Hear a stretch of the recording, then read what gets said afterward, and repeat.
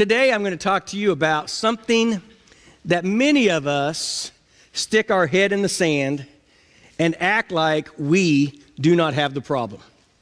I can see somebody else has a problem, but when we look at the topic that we're going to be talking about today, we have a national problem, we have a church problem, we have a family problem, in many cases, we have an individual problem. Many cases, the reason why churches and individuals in the church struggle so much is that they are absolutely covered up in debt. Uh-oh. Oh, he preaching on money. But you know what? When money becomes the issue, everything is an issue.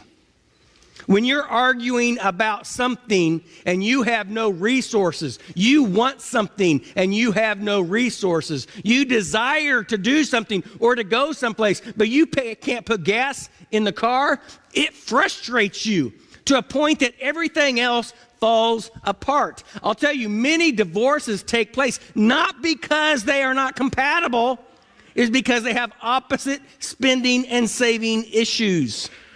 And it is a domino effect in relationships. But here's what God has given to us.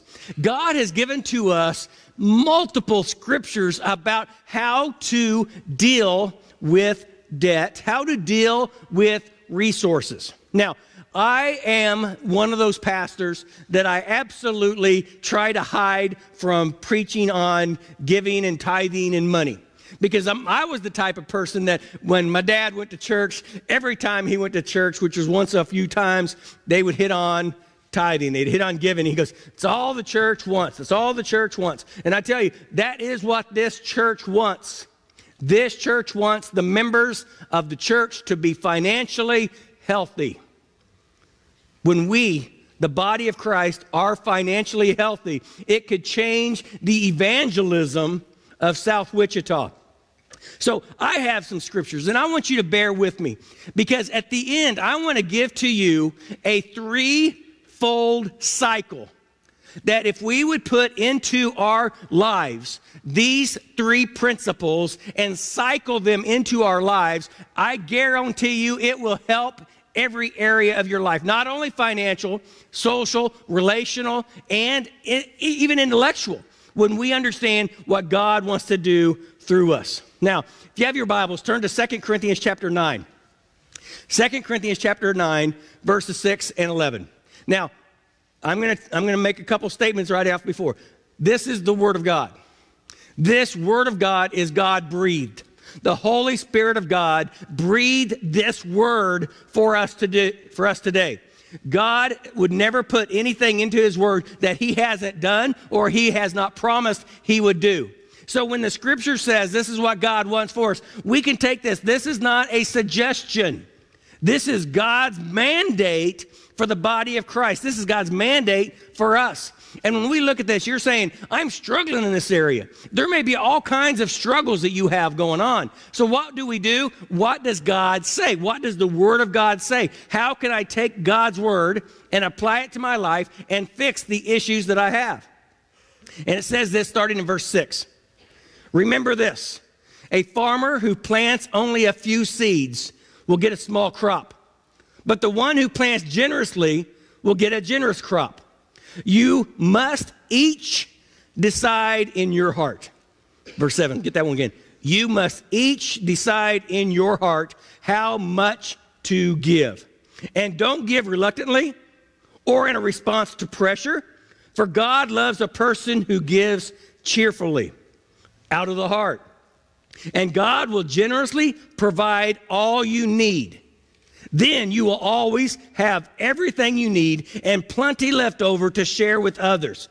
As the scripture says, they share freely, they gave generously to the poor.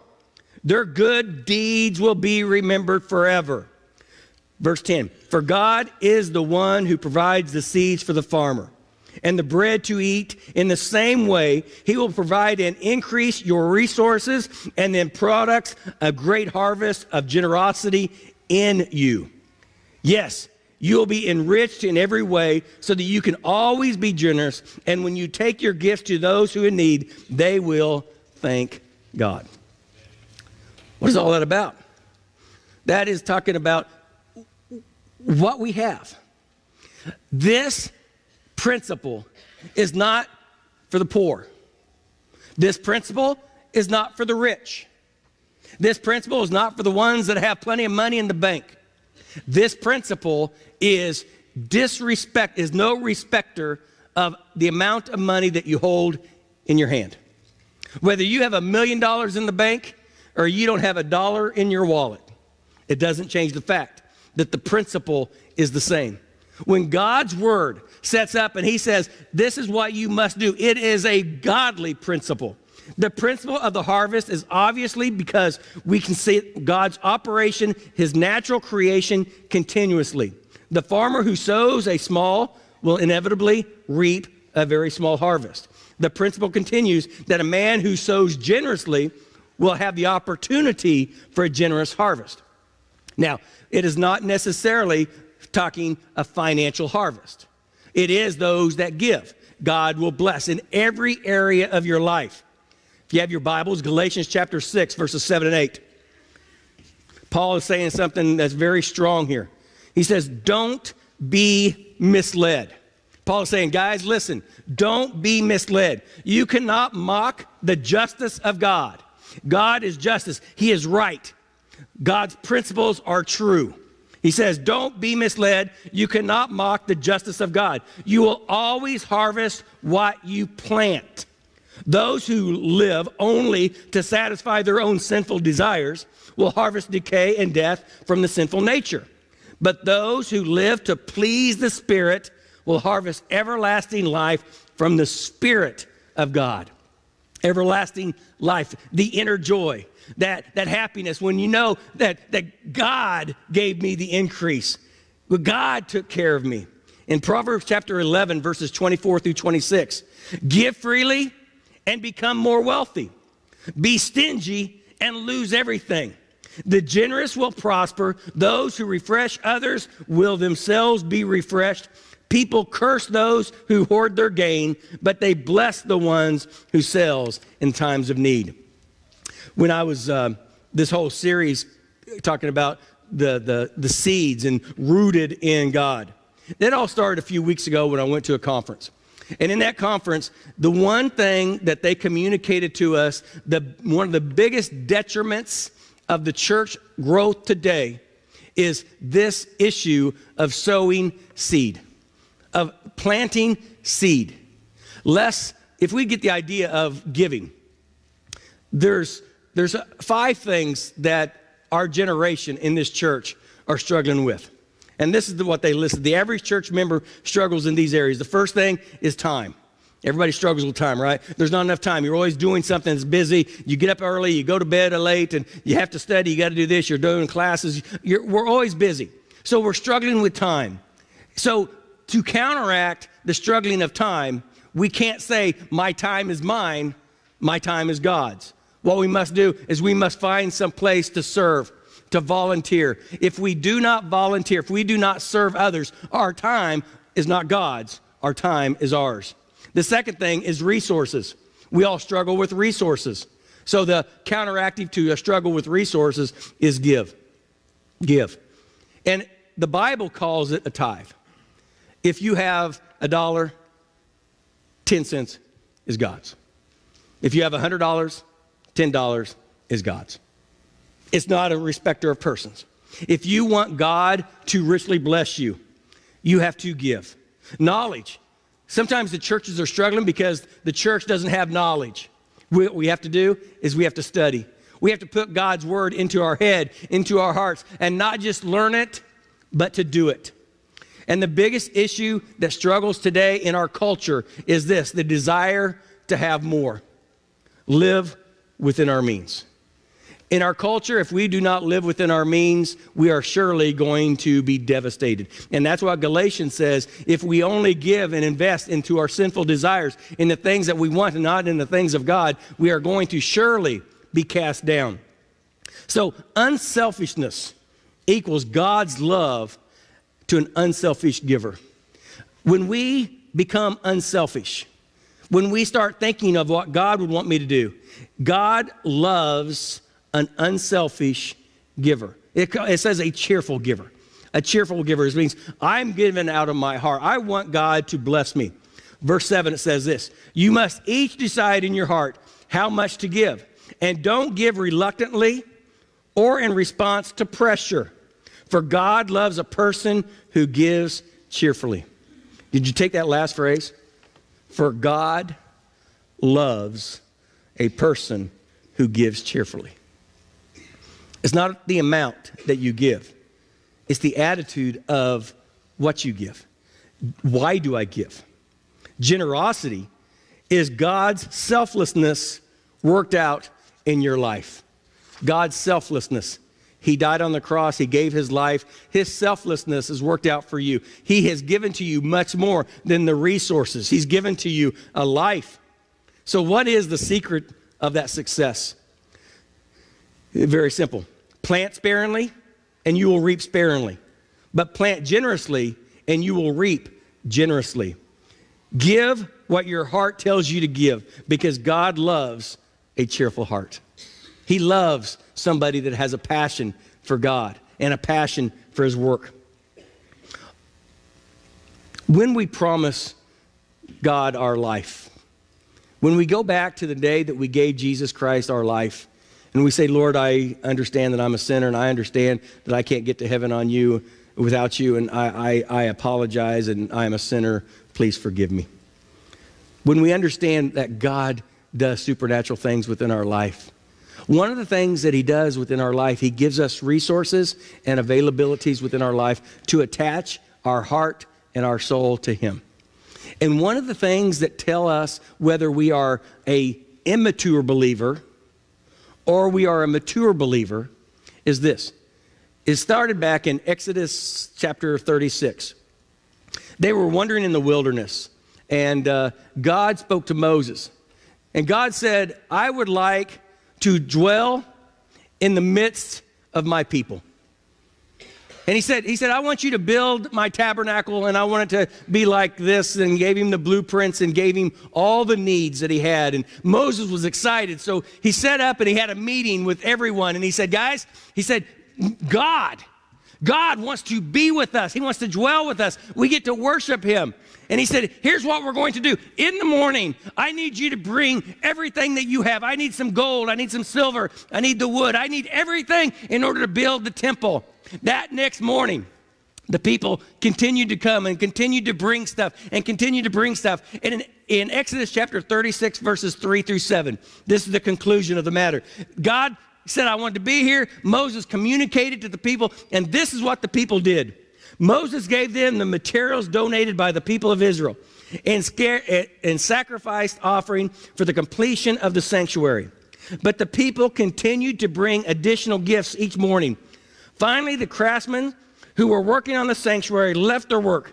They went to Moses and reported, the people have given more than enough materials to complete the job the Lord has commanded us to do. So Moses gave the command, and this message was sent throughout the camp. Men and women, don't prepare any more gifts for the sanctuary. We have enough. So the people stopped bringing their sacred offerings. Their contributions were more than enough to complete the whole project. When you hear what God needs, and it moves your heart, and you'll sacrifice a little, or you'll give because you see the need, what it does, it pleases the very heart of God when God's people says, I want to honor God because God loves me. Out of his full and abundant resources, God is able to bless you in all things, at all times, with all that you need to fill you with all that is good. He has an abundance of resources. Now, how do we know what God's resources are? Out of the abundance of heaven, out of the abundance of God creating this world, he owns everything within the world. Verse 8, and God will generously provide all you need. We have a weird perception of need and want, don't we? but everything that you need, and plenty left over to share with others. In Philippians chapter 4, verse 19, it says, and my God will meet all your needs according to the riches of his glory in Christ Jesus. In the Old Testament, Malachi chapter 3, verse 10, bring the whole tithe to the storehouse, that there may be food for my house. Test me in this, says the Lord Almighty, and see if I will not throw open the floodgates of heaven and pour out as much blessing that you will not have room enough to handle it. Why do we get that? How do we understand that? In Matthew chapter 19, verse 26, with man, it is impossible. But with God, how much is possible? All. All things are possible with God. There's also a story in the Old Testament about Elijah and this little widow woman that had a son. And Elijah came up to her house, and he was weary, and he was proclaiming the message. And this little widow woman had just enough in her barrel to make one more dinner. And Elijah said, ma'am, would you please make me a dinner? And she said, I only have enough for me and my son. And after this, my son and I will perish because there's no more meal.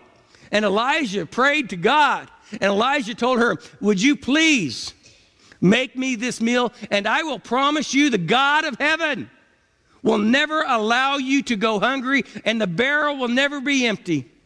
Sometimes we have to trust that God's going to do the supernatural, because in ours, we don't understand that. But with God, God can take what we do not have and give to us what he wants us to have. Take the little boy feeding the 5,000, these little loaves and fish. He said, here's what I have. He gave it to Philip, and Philip said, this is what we have left. And everybody ate, and they had 12 baskets of food left over. What God gave this little boy in return was basketfuls of food. He learned the ability to say, this is all I have. This is what I have. And then we can see what God can do with what we are willing to give to him. Give what you have, and God will make sure you never run out. God will replenish your seed. Chapter 9, verse 11. Yes, you will be enriched in every way, so that you can always be generous. And when we take your gifts to those who need, they will thank God. Give God the blessing. You know, there's a couple numbers. If I would say, call 911, what does that mean? There's an emergency, right? Chad would be getting down here, call 911, there's something going on, we have an emergency. But if I say call 411, what does that mean? I need information. I believe God would like for us to call 411 once in a while. Sometimes our only phone call that we give is 911. God, I need you. God, I want you. God, I'm hurting. I need your help. But before the hurting takes place, we could call God up and say 411 and say, Lord, what do you want me to do? I need some information. When we talk about that, there's a cycle. If we get nothing else by the end of the year, if you would remember this 3-phase cycle, it can transform your finances. It could transform your relationships. It could transform your education. Because we have to understand that God wants to bless you. Not necessarily financially, but he wants to bless you because you are his child. So when we do this, here's phase 1. Recognize the giver. Very simple. Recognize the giver. He is the giver of all because he owns it all. When we understand he's the giver of all because he owns it all, I can't get it without him, we can realize I can't do this without you. You own everything. You have everything. Reminds me of story of two little boys, about 5 or 6 years old boys, and they went to stay with Grandpa and Grandma for a night. And have you ever spent the night with Grandpa and Grandma? Kind of like Al and Shirley, they're getting up in years, and Al can hardly hear. And their little 2 grandsons come up, and they start talking. And so they get ready to go to bed, and they kneel beside the bed, and their grandson says, "Dear Father, please give to me a new iPad. Dear Father, I would like a new bicycle." And the other little boy says, "God's not deaf." He said, "Yeah, but Grandpa is." And sometimes we want to pray as God is like little grandpa, that if we pray loud enough and long enough, God is going to be our Santa Claus and he wants to give to us everything. But we have to realize God owns everything. And when we understand that God owns everything, we recognize where it comes from. Sometimes at the end of the cycle, we say, "Look how good I am. I got the promotion because I am good. My investments tripled because I invested properly." We have to realize if we are a child of God, everything that God gave to us is from him. If we realize that, God can do great things through us. In Haggai 2:8 it says, "The silver and the gold are mine, says the Lord." In Psalms 24:1 it says, "The earth is the Lord's and everything in it." Everything. First, we have to recognize the giver. We have to realize that God owns everything. The principle is everything I have is God's. My talent was given me from God. My work ethic was given to me by God. My resources were given to me by God, maybe because of my work ethic, maybe because of my talent, maybe because of a blessing. But everything that I have to recognize that God is the giver, not me. When we think that's selfish. When we think I can do it and I deserve it, that's when we fail. He is the giver of it all because he is the owner of it all. Remember phase 1.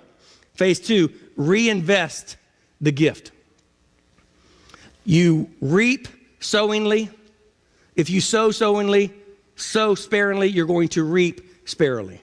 If you sow generously, you will reap generously. So what we have to do is when God blesses, we must invest. Reinvest the gift. Never put it to your use. Use your resources, your talent, your monies into God's work so he can do great things. True happiness is this: Jesus, freely you have received, freely give. If we understand, recognize that God is the giver and God is blessing me, I need to reinvest the gift, whatever that gift would be. The rich fool, Jesus calls one man a fool in the Bible. And he says we shouldn't call anybody a fool, but this guy was called a fool. He was a farmer. And he planted his seeds. And the harvest was great, the greatest harvest he's ever had. And he brought all of his harvest in. He said, I don't have enough room for the harvest. I'm going to tear down these barns. I'm going to get bigger barns. I'm going to get new green tractors, and I'm going to have everything that I want. I'm going to be in love with my John Deere tractor, and I'm going to buy and sell, and I'm going to make these gigantic barns. And after I get done, I'm going to sit back, I'm going to eat, I'm going to drink, and I'm just going to be merry because I have enough. And he went to bed that night with a smile on his face because of the resources he had. And he heard the drapes. And he heard a voice. And God visited him that day. And he said this, he said, "You fool, tonight your soul is going to be required of you." And he asked this, "And then what about your resources? What good is it to have everything at your disposal that I blessed you with, and you keep it to yourself so I can have more, so I can do greater things?" He said, what we must do is when we have increase, we must invest. Reinvest the gift. Reinvest what we have. And the Bible says in Luke chapter 12, verse 21, we need to be rich towards God. Not rich towards man, rich towards God. Winston Churchill said this, one of his most popular quotes. We make a living by what we get. We make a life by what we give. We all make a living. We all get a paycheck. We all trade off our time for money. And we think that when I trade off the time with money, what I get is mine. But we make a life by what we give. What we give to others and what we give to God. It is totally important. Verse 11. Yes, you'll be enriched in every way so that you cannot always be generous. So you can always be generous. And when we take your gifts to those who are in need, they will thank God. When we give God the glory, we understand who gave us the increase, and we give and serve and give to others, and we can say, God did this for me. God will bless me. God takes care of every issue of my life. Ed Gunger said this, giving touches a nerve in us that nothing else does. We look at it a lot like what God would do. When you give, you defy the fear that you won't have enough. You insult greed, the impulse to acquire. You possess more than one needs or deserves. If you really believe that God owns it all and that is your source and provider, giving all that simple matter, the arena of giving is the only place where exactly what's going on in your heart is revealed. According to Jesus, giving keeps your heart's motion towards God away from the material things. Your heart will follow the direction of your giving. It is the only place outward expression is shown from the heart. When I have a cheerful heart, when I have a giving heart, when I want to be rich towards God, it is evident in the way I perceive my resources. When I see my resources as one that God owns and God's working and God's planning, then what happens is the third thing. I understand where it comes from. I understand I need to invest. And then reap the gain. Reap the gain. What does that mean? That means God blesses you for a purpose. When we understand where everything comes from, and I understand who's the giver, and I understand that once I receive from God, I'm going to invest in God's work, in God's kingdom, and I'm going to be rich towards God, I get to reap the gain. I get to reap the gain. All who consecrated soul, body, and spirit to God will be constantly receiving a new endowment of physical and mental power, and the inexhaustible supplies of heaven are at their command. The inexhaustible supplies of heaven are at your command when we ask God to bless us, when we reinvest what God has given to us back into His work. You can never outgive a holy God. You can never outgive your Father. Abba, Father, He wants to bless you and honor you.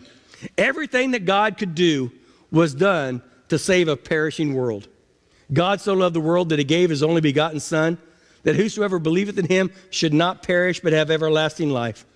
God has made it impossible for it to be said that He could have done more than He has done for a fallen race.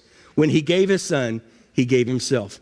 In one great gift, He poured out the whole treasures of heaven and has revealed a love that defies all comprehension, a love that should fill our hearts and lives with gratitude, a heart that should fill our hearts and lives with gratitude. And then in verse 15, thank God for the gift too wonderful for words. You know what that gift is? There's one word. It's called Calvary.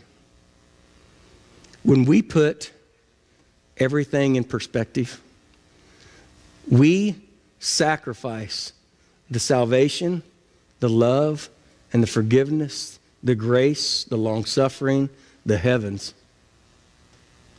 Because sometimes we forget what Jesus did. Sometimes we want the resources and we want the blessings of God, but we forget Calvary. Sometimes we want to sacrifice and get so I can have bigger and more and better, and we could care less about being rich towards God.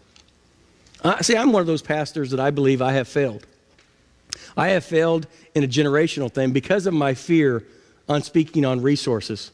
We have a generation that's coming up that has no knowledge of what the Bible truly says about gifts, about our tithes, about our resources, about everything that I have is of God's. But you could talk to any generation that has a passion for God, that has been giving back to God, and God has blessed them, and God has used them in a miraculous way. And you would say, you can't outgive God, not only in our resources, but also in God's protection, in God's love, in God's direction within your life. When we have a passion for God, and I want to be rich towards God, I want to send everything I have up to God. I want to send my family up to God. I want to send my resources up to God. I want to send everything that I have ever touched to be rich towards God.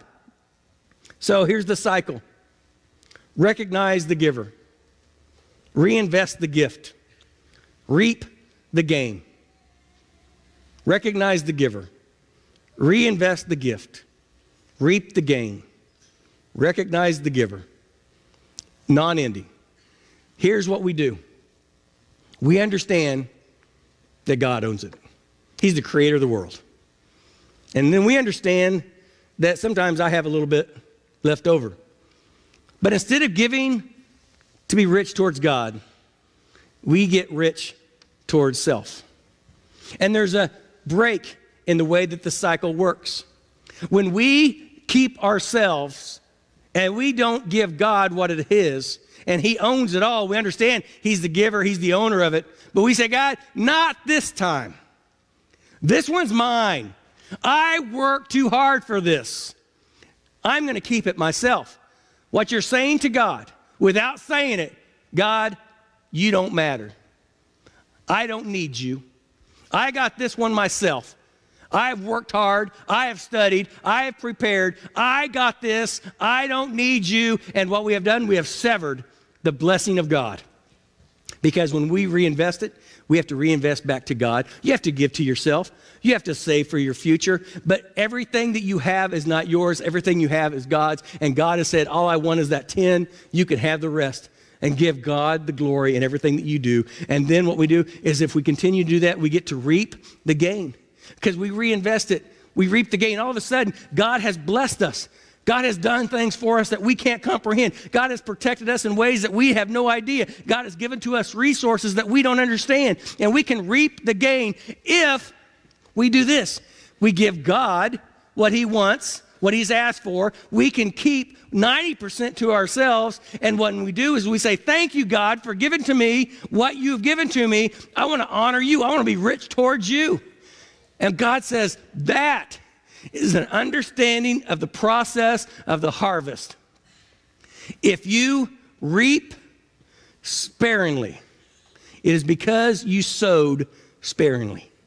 It's because you took your eyes off of the plan and put your eyes on what I have. And listen, many of us, we could say, you know, we can pay our rent this month. We have our car payment covered. But a lot of us probably don't have the 6 months investments into the bank, so if I lost my job for 6 months, I can have it covered. I wish Dave Ramsey was all the way across the board and everybody understands everything that Dave Ramsey says. But here's the issue. You will never get to that point unless you put God where He needs to be in your life. It is not a matter of I can be successful because I am good. It is a matter is I've got to honor God because He is good.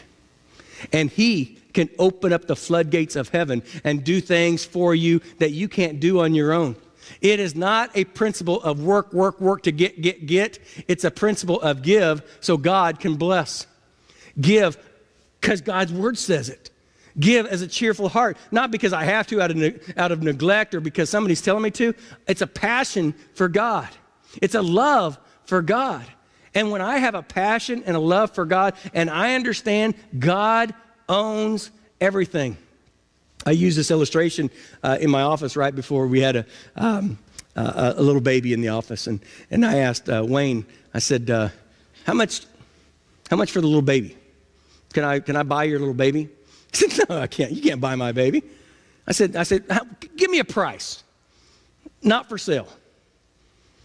We could put a price tag, nothing on any price I would ever sell my child for.